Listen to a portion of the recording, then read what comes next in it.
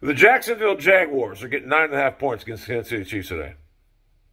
Now, the Chiefs are very upset about what transpired last year when they shit the bed against the Bengals in the second half.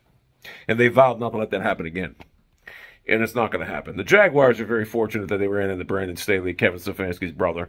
And that's the only reason they advanced. Everyone's like, oh, Doug Pearson's such a beast. It takes two to tangle. Got to have a dance partner.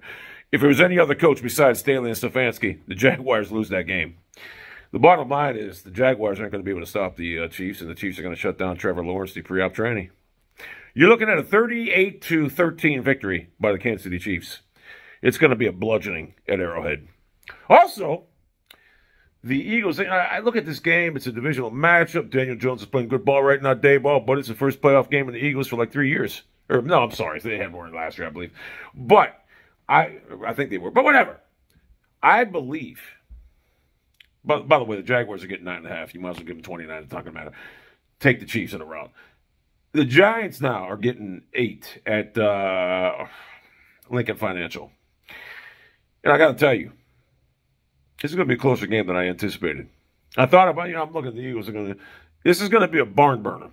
You're looking at a 30-24 victory for the Eagles. But the Giants will cover. So take the 8 points in the Giants and you'll win money, trust me. This is going to be a good game. The Eagles are going to win. But the Giants are going to put a scare into them. Daniel Jones is going to have a prolific day passing and running. He's going to hit over 100 yards running. He is. He's going to hit close to it. I do like the Giants. Do I give the Giants a chance to win this game? Absolutely. But if I was betting, I would definitely take the Giants with the points. And you definitely take the Chiefs. That's my picks for today. I'll do the AFC games tomorrow. Ding, ding, ding, ding, ding, ding, ding, ding, ding, ding.